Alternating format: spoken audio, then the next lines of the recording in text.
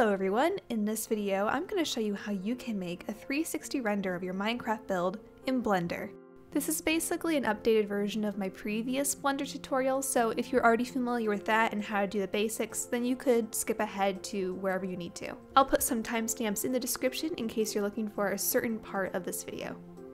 Before we get started, all of the programs you will need are Mineways, Blender, and Photoshop. And of course, Photoshop is the only one of those that isn't free. If you wanted a free alternative, I would recommend looking into GIMP, but for this tutorial, I will be using Photoshop.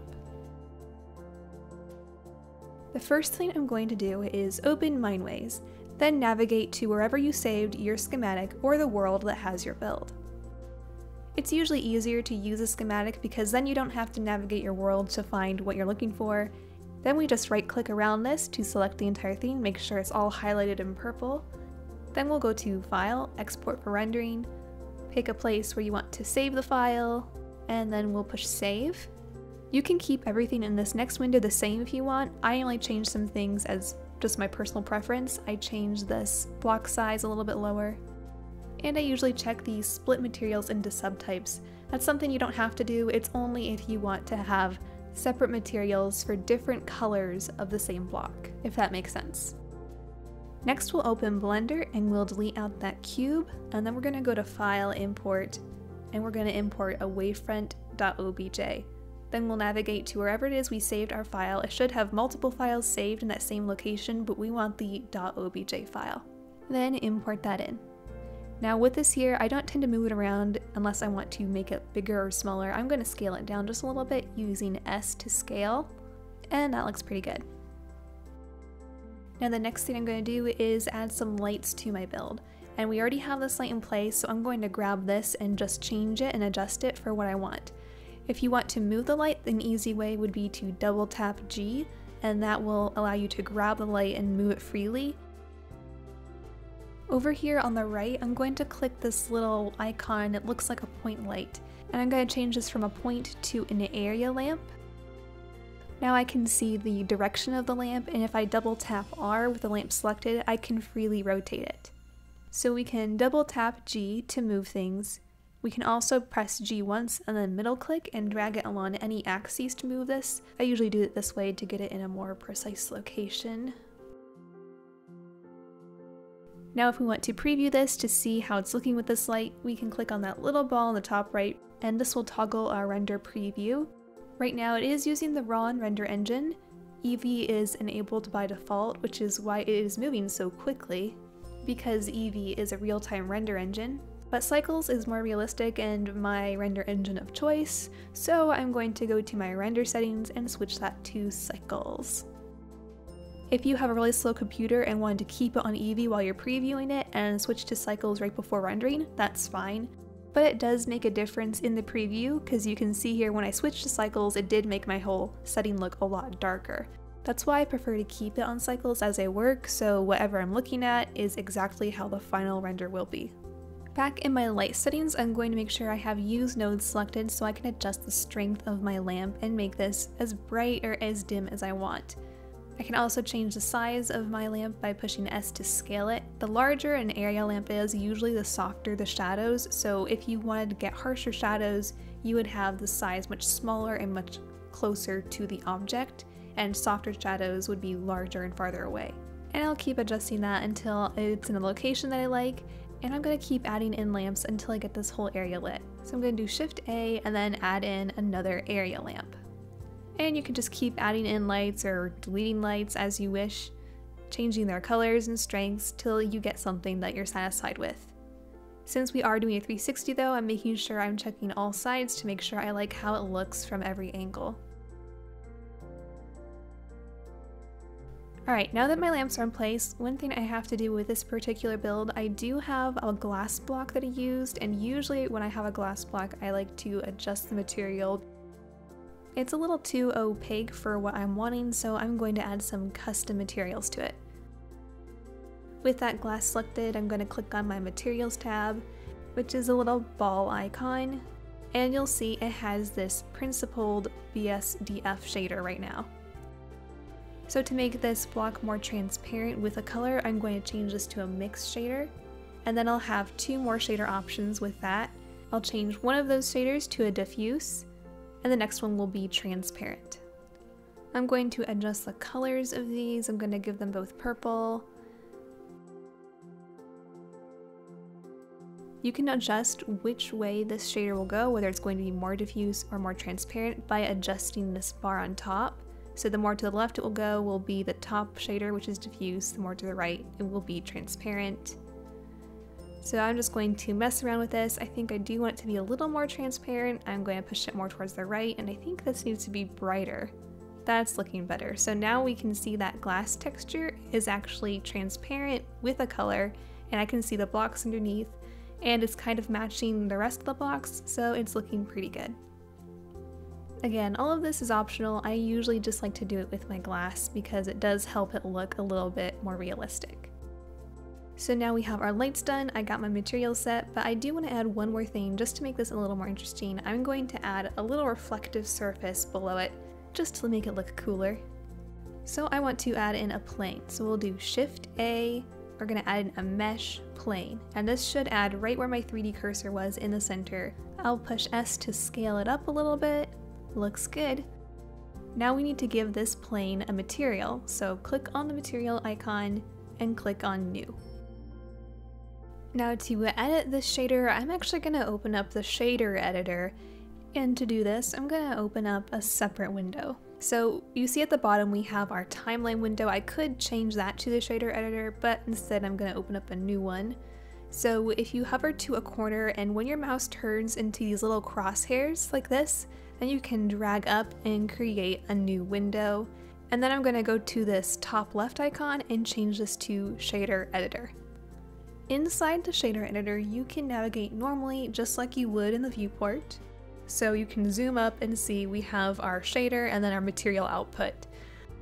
So I can delete this principled because we don't need that. We're going to add in our own shader materials. What I want for this plane is to have a gradient texture that fades to transparency. So we need to start adding some nodes. We're going to have to add in a texture coordinate, a mapping, a gradient texture, a transparent shader, a diffuse shader, and a mixed shader. With all of those laid out, we can start plugging them into each other. Starting from the left, we're going to plug in the object on the texture coordinate into mapping, mapping into the gradient texture to the mixed shader, and the other two shaders into the mixed shader as well. And then the mixed shader will go to our material output. Then you can see we have this linear gradient now on our plane that goes from solid to transparency, which is what I want. Now I'm going to change the gradient texture from linear to spherical so we have it falling off on all sides. Now if I wanted to change the color, I would just change the color there on the diffuse, but I think for this particular one I do want to keep it just a neutral white or gray. With our current materials, you can see we do have a little bit of a shadow coming from our parrot. But rather than just a shadow, I want my surface to be reflective. So let's add in a couple more nodes. I'll need another mixed shader and a glossy shader. I'm going to copy this mixed shader I already have here and plug it in between my diffuse and other mixed shader by dragging it on top. Then we'll add a glossy shader and plug that into that mixed shader we just added. So you should have your glossy and diffuse going to the same mixed shader. I'm going to try to move these around a little bit.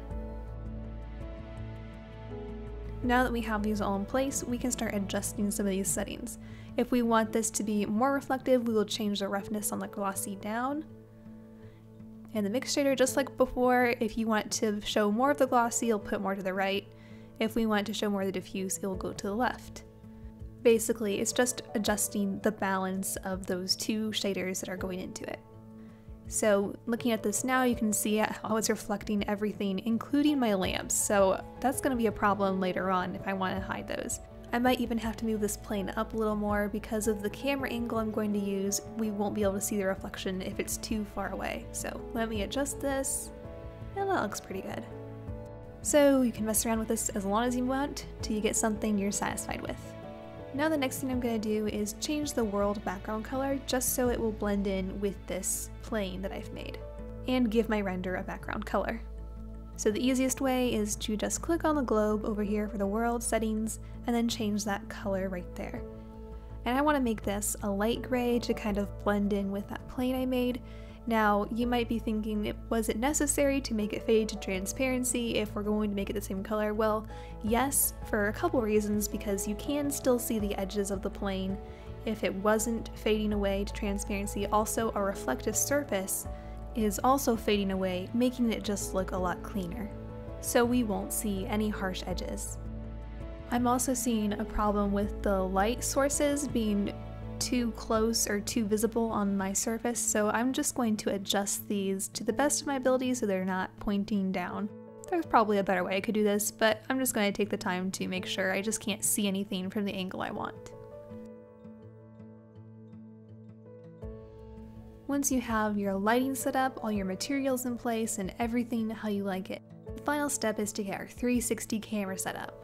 I'm going to exit preview mode for this so my computer will run a little bit smoother as I set this up. So before we do anything, the first thing we need to do is add in a couple of objects that we'll need. Now we want these items to be centered around the build, and assuming your build is already in the center, your 3D cursor should be as well. If it isn't, you can push Shift S and then push cursor to world origin. Then we'll do Shift A and add in a curve circle. I can't see my circle right now because the plane's in the way, so I'm going to do G and middle click and move this up. There we go, and then I'm going to scale it out. And I'm going to adjust the size later, but I don't want to move it from where it is. I want to make sure it's still centered. Now do Shift A again and add in an empty element. And this is just going to be what it sounds like. It's just a blank element that we're going to use for the camera to target towards. And just so we don't lose it, I'm going to scale it way up so we can see it better. But the camera isn't going to be able to see it. It's an invisible element. This next step is just kind of a nitpicky one. If you want to get that camera to line up exactly with the circle, then I'm going to have to do this a few extra steps. I'm going to select my circle and press Tab, and this will go into the object editor mode, and then I'm going to just select one of these points and then do Shift S, and we're going to put our cursor to selected. So that moved my 3D cursor to that point exactly on the circle. Press Tab again to exit this mode, and this time click on the camera. With the camera selected, do Shift S and then push selection to cursor. And this will move what we had selected, the camera, to that 3D cursor which was on the circle. So now our camera is exactly positioned on our circle. Now the next step is to tell this camera that we want it to go around the circle. We want it to follow the circle. So to do this, we have our camera selected, then we'll shift click on the circle so we're selecting both of them. Then we'll right click and then click on parent and then follow path. So now if we go in our timeline and actually play this, you can see our camera is rotating around that circle. And we can clean up the timeline later, but that is a good start. Next, we need to get the camera to look in the right direction. So we want it to look in the middle where our build is. That's what this empty element is for.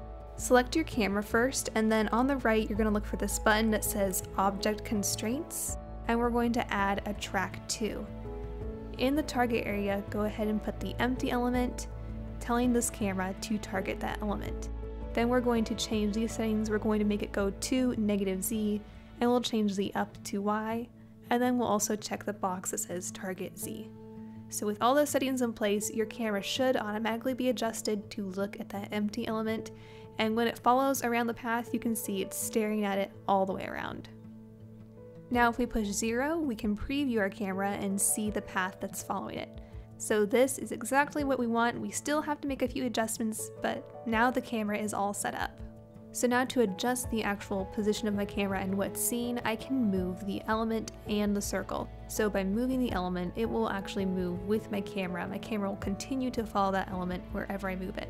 So I'm going to try to put this as close to the center as possible, or whatever angle I want this camera to be looking at this. If I change the scale of the circle, you can see it's also changing how far away the camera is from our build. My camera preview is looking really small and I can't zoom up because I have this setting checked. If you push N, you'll open up this properties panel and find the lock camera to view. Make sure that is unchecked and then you can zoom in on your camera view. When it is selected, it means whenever I move in my camera view, I'm actually moving the camera, and it's also moving my circle with it, so that's not what we want.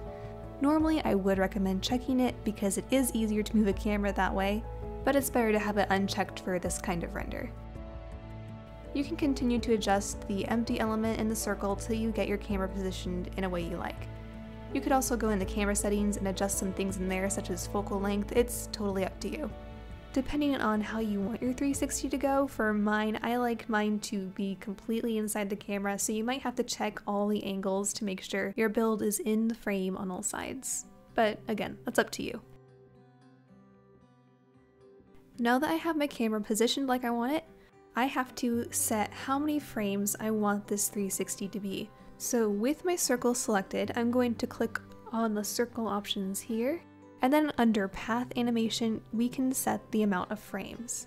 I usually do mine anywhere between 150 to 200 frames. It really just depends on how fast or slow you want it to go. And let's be honest, how much time you're willing to spend on this render. 15 frames can make a big difference.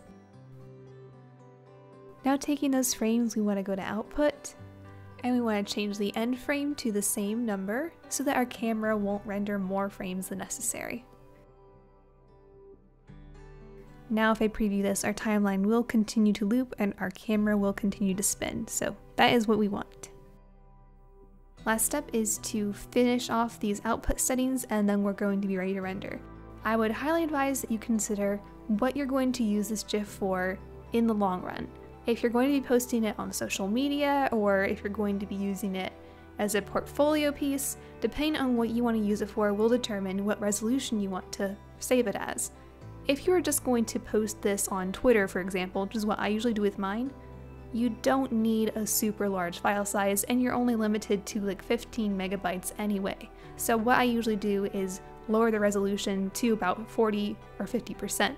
Since it's going to be downscaling anyway to go on Twitter, I might as well just render it as a lower resolution, and it also saves me a heap of rendering time. So if you don't want the render to take forever, and if you don't need a super large file, then I would recommend changing the resolution down a little bit. Next thing to do is select an output location where you'll want these rendered images to save. That's pretty straightforward. You can enter a name there too, and it will name them and number them for you as it renders. And then last thing I usually do is just go to sampling and then adjust that, and that will just help with the clarity of the image. I'm going to try mine at 200, and then I'm going to do a test render. I'm just going to click on render and render image, and this will render just the first frame. And I'm just going to look it over. I don't need a super high resolution, so I think that looks fine. Once I'm happy with everything, then I'm going to go to render and then render animation. And it will render every single frame, which for me is 175 frames. So you can imagine that this could take a very long time, so you have to be patient with it, leave it for an hour or two or however long it takes. Again, this is why I always use a lower resolution when rendering. I'm gonna let all these render out and I'll be right back. Once you have all of your images rendered out, then we'll open Photoshop, and then we're gonna go to File, and Scripts, and Load Files into Stack. Then we'll click Browse, and we'll find all of those images that we just rendered, and load them all in. Once they are all loaded in here in this little window, then we can push OK, and they'll start being placed as individual layers in our Photoshop file. This might take a while depending on how many frames you have. Now all we have to do is put our layers into a timeline. So if you don't already have the timeline window open, you'll just go to Window and open the timeline window. And down here we'll click Create Frame Animation. Then in the little options box on the right, we'll click that, then click Make Frames from Layers. And of course that will turn every layer in our document into a frame for part of the animation. And you can set the delay amount between each frame. I always keep mine at the default though, with no delay. If you had any post-processing you want to do, you could do that here. But once you are satisfied with this frame animation, I'm going to convert this to a video timeline by clicking on the options box and clicking the Convert to Video Timeline. And I have found that this makes it just a little bit smoother when exporting it out as a GIF. That looks good. Now I just have to go to File, Export, Save for Web, and then we'll save it as a GIF.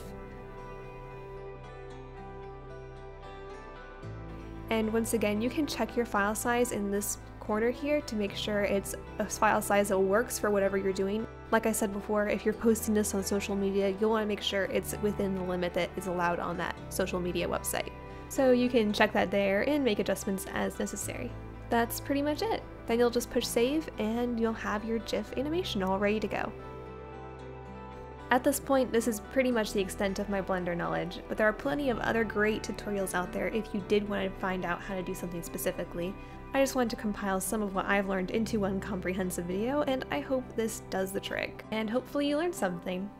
Have a great day and have fun rendering.